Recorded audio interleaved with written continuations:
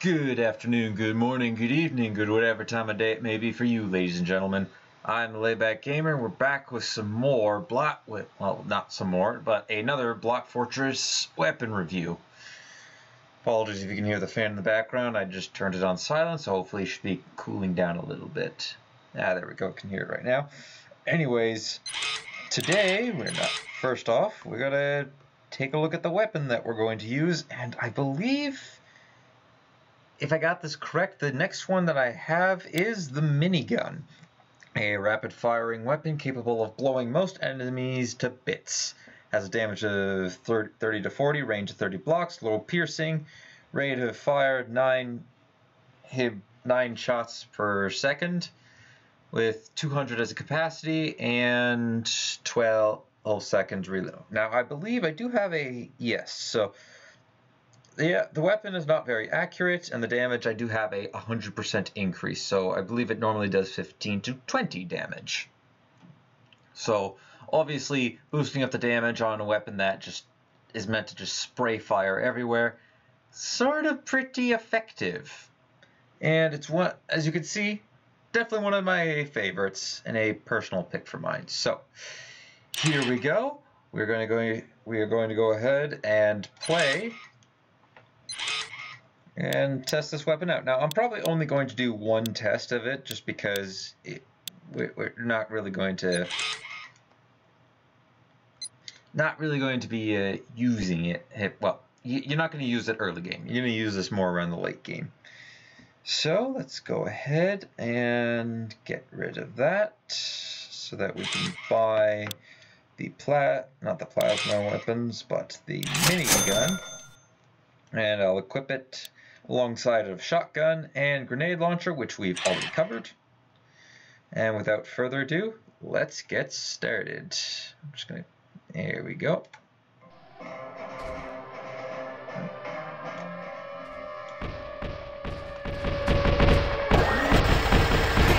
As you can see, very powerful.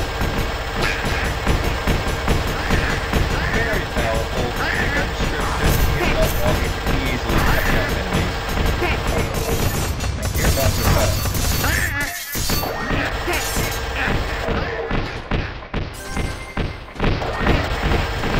And look at that. Honestly, in my opinion, one of my more favorite weapons to use.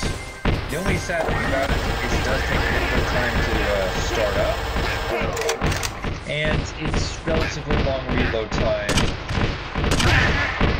is unfortunate. But the damage that it does, especially when you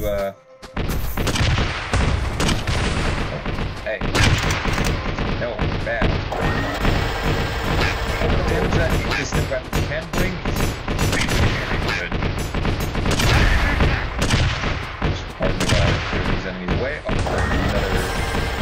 Another really good test trial for this if I can actually aim properly. Look at that, just absolutely annihilate all those enemies.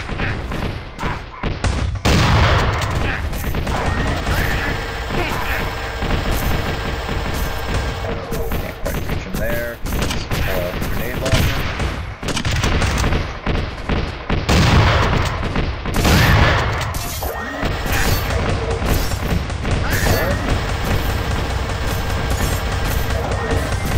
Sadly, the sad thing about this is that you do need to sort of focus in. Which is like sort of a drawback to this weapon. It's not a point and shoot. Well, I suppose it's sort of, it is a point and shoot weapon.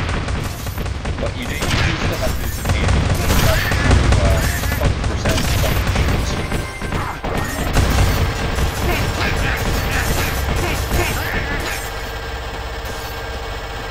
And there we go. All done that. I suppose we can go ahead and go into one more round.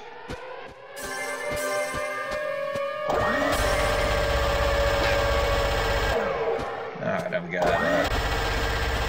those guys are not, they are deadly, just not really deadly to you. When we go through all the enemies, you'll eventually see that. I forgot knights are normally pretty slow.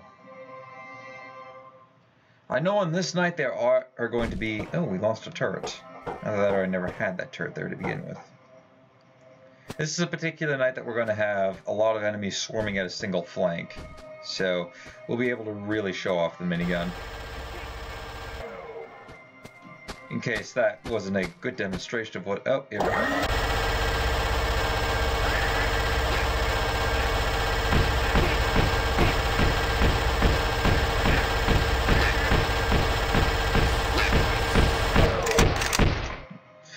Ran out.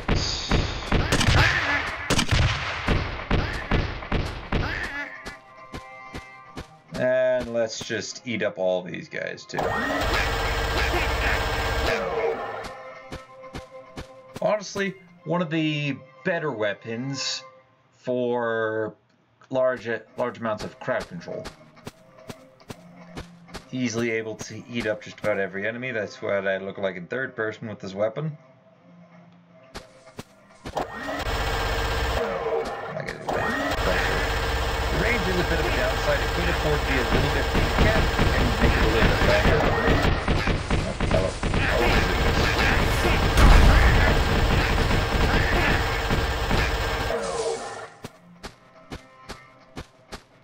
I think there might be one final wave, or maybe not. Nope, that's it. And that's all she wrote for this little weapons demonstration. Now, on to what mods I would recommend putting on this. Or specifically, which mods can I put on this? So I'm just going to quickly check a damage. Okay, yeah. I'll temporarily get rid of the damage one so that we can see all the mods. So, as you saw, damage and accuracy are two mods you can get. You can get range, armor piercing, ammo, reload, and everybody, my personal favorite, not really, tactical light.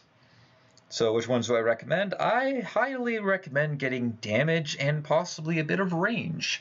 Damage is obvious. You increase the weapon's damage, and being that it has a lot of ammo, it has a really good rate, really fast rate of fire, and, well, you could just essentially move your screen back and forth to get everybody in range. More bullets well, damage is always a good choice, probably especially in the case of this weapon. Range, you can afford to get some range weapon, hit some range to this. I'd say maybe 2 range mods would be really good. 4 damage, 2 range. I tried the accuracy out. I'm not quite sure what it's supposed to do. I assume it just increases the weapon's accuracy, so when it's firing, the bullets aren't flying everywhere. But if you're using it as a crowd control weapon, I don't know if it's bad accuracy is exactly a poor thing. If you're single firing, on the other hand, then yes, you'll want to get accuracy to make sure that you narrow down the spread of the shots around. But if you're going for a large target area, I'd say you're fine without accuracy. It ultimately depends on what you want to use this weapon for.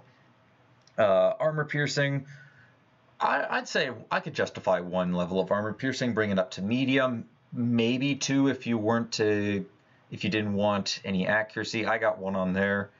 I think that was more of a tester though.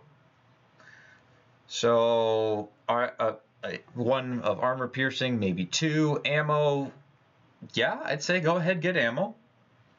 How much? 50%'s okay. If you go another 50%, so 2 ammo mods, you got 4 damage, 2 range, you're at 8. I believe these weapons can go up to 12. Got, let's say, 1 accuracy and 1 armor piercing. That's 10 of your slots, and then you can use the other 2 in reload time, or you can increase the armor piercing or the accuracy. I would definitely recommend decreasing the reload time, though. 12 seconds is a bit of a long time to wait. But if you decrease it by 30%, so you say waiting approximately, I think about 8.3 seconds, if my math is correct, that's obviously a lot better. And of course, tactical light, don't ever get that. I don't even know why this is an option to get it. I really don't. Anyways, that's going to conclude for today's weapon review. Sorry, it's a bit of a shorter one. I don't really have too much to go on. Oh yeah, my overall opinion on the minigun, as I quickly clear off my damage mod. Really good weapon. quite literally, it's exactly how his description is. Very rapid fire, and you can mow down a ton of enemies at once. So, recommendation, I'd say definitely get it. It's one of the better weapons in the game, and you'll definitely have fun with it.